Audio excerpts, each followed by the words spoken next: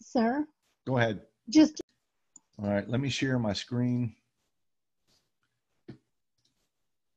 Where is it at? All right, so first of all, your practical and physiology test links are in the practical and physiology folder. I'm sure you've seen that already. It's at the top of the modules page in the module section. So just make sure you get them done. You don't have to wait until the due date, but if you have to wait until the due date, just make sure it's done by the due date. All right. Now, as far as your next bit of material, our second practical and physiology test is due already 4 weeks from today is the week of the next practical, our second block of material. So that's the week of the 7th and 8th, October 7th and 8th, somewhere in there. And so what I did is I made the due dates for all of the pre and post lab assignments. So here you see exercise 4. This is what we're working on next. Well, you're going to be working on it as soon, when you get done with the first practical. Next week in class, we're going to be covering the blood chapter. So look at the due dates that I put for the pre and post labs. I put it for October 6th. The reason why I did that is because I'm having to go in and change a lot of due dates because people are having some issues. So I am going to start making the due dates for the pre and post lab assignments for what we're working on. So you see the post lab assignments down here. For that block of material, all of the quiz assignments are going to be due the day before we're supposed to take our next practical for that block. So I put the due date for October 6th. This is a hard due date. Does that mean you're waiting until October 6th to work on the blood assignments? You need to work on them now because we're doing the blood lab next week.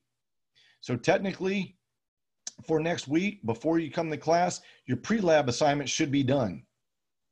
That's why they're called pre-lab assignments. So at least you should go through your material a little bit, work on your pre-lab assignments and have those done, and you would be prepared, for the lab that we're covering next week.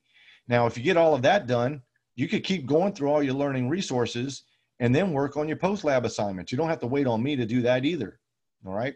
And just remember, when I get the parameters set for the next block of material quizzes, like exercise 4 quiz and engage, you're going to have the due date for October 6th for that as well, all right?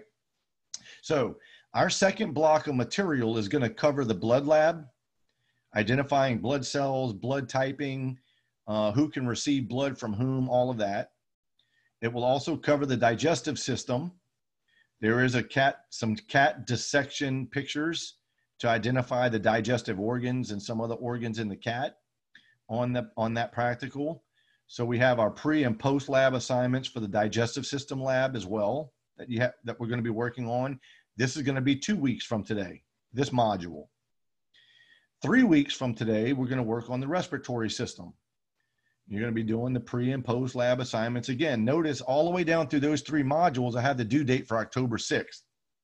That's because on October 7th, which is a Wednesday, we're supposed to do our second practical. So I'm going to make all of our pre and post lab assignments and quizzes for that block of material due the day before we're supposed to be doing our test for that block. So you need to make sure you're working on, after your first practical, start on the blood module. All right, so that's a key point. So our second block of material covers the blood, the digestive system, and the respiratory system. All right.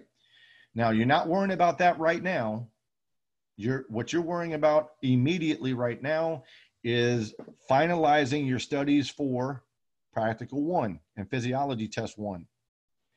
But as soon as you get both of those assignments completed, start working on the blood lab, the learning resources, and the pre-lab assignments. All right. All right. So